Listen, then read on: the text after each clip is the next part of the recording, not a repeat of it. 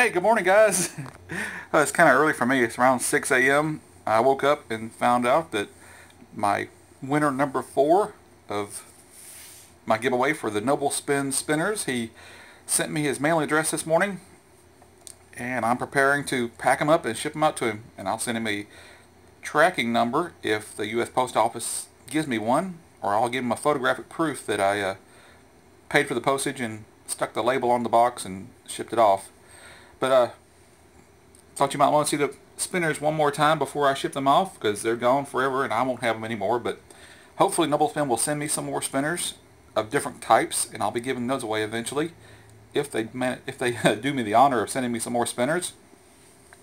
But my biggest problem right now is from contest number 3. If you remember this one, the white laughing walrus spinner with the glow stick inserts. The winner for number 3 has never returned my email, so I don't know what's going on with him. It has been about 2 weeks since I emailed him. So my question to you guys is, what should I do with this spinner, which I am going to give away eventually to somebody somehow? Should I do this as another contest by itself, or should I add this as a bonus to one of the giveaways? Say, for example, somebody wins contest number 6.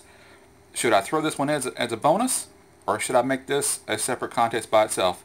So if you would, just drop me a link, not a link, but a comment in the comment section below, and let me know what you think.